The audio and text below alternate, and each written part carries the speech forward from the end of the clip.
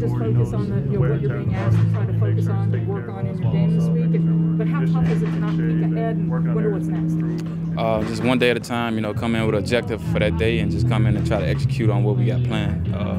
That's all we can do is just focus on what we got ahead and not too much focus on what's in the future, just focus on today. This will be your first playoff game, right? Yeah. What have guys kind of told you about that and maybe what to expect as far as intensity levels?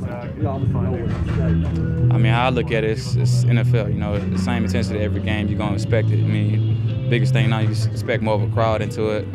You can expect just the intensity of the other team just trying to come and play, but besides that, it's a regular game. You watch the playoffs every year, I mean, and how cool is it to now be a part of it and be on a team that's got big goals? Yeah, it's cool. It's definitely cool to be a part of it. Definitely just what you dream to be of. Got an opportunity of a lifetime. You want to try to go out and take advantage of that. Have you talked to any teammates who've been in the playoffs for any tips, or is it just kind of unspoken? You just kind of watch how other guys go about things? I mean, at the end of the day, we out here to play ball. Like, I'm not gonna make a big deal of it. We're just gonna go out and just focus on what we gotta do. Bring the extra hype to it. I mean, that's how I'm looking at it. I mean, it's our first playoff game, but at the same time, it's another NFL game. It weighs a lot more, but at the end of the day, we just go out and play ball. How much more comfortable do you feel now, both in the offense and as an NFL player, than you did when you got here 8-9 weeks ago?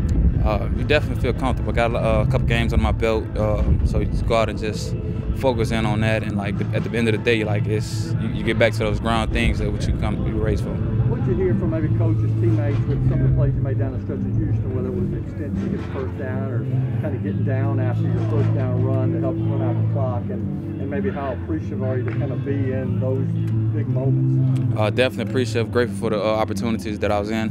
I don't really go out looking for my job for a pat on the back. I know at the end of the day it's a job that I got to go do, so I look forward to it. I don't really look for a pat on the back. But I guess getting down, not going out of bounds, is probably something you had been coached. Yeah, we coach, we work it every week, situational football, and that's a part of being on a job. You got to be a situational guy in order to be on the field at the end of the day.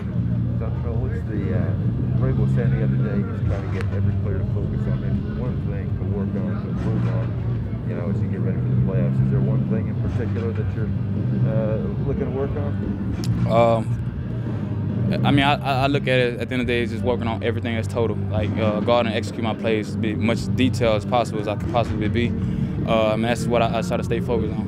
What do you do this weekend? I mean, obviously you rest up, try to get mentally right. You'll watch all the games, and what's that like kind of waiting on an opponent? At the end of the day, it's, next one up. We don't pretty much look at the names on the jersey, it's just another jersey in front of us.